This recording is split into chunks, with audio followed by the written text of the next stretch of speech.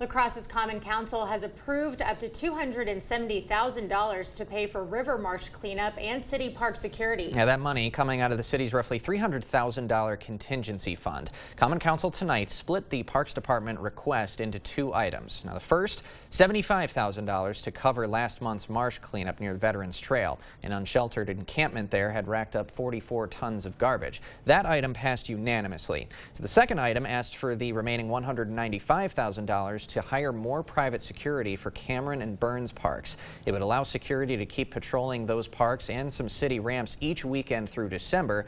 And then it would also hire 2 more officers for 12-hour shifts Monday through Friday at the 2 parks. That item passing 9-3. Though several council members said tonight they understood the difficult position the Parks Department has been put in, but spending this kind of money does nothing to ultimately fix the city's homelessness crisis.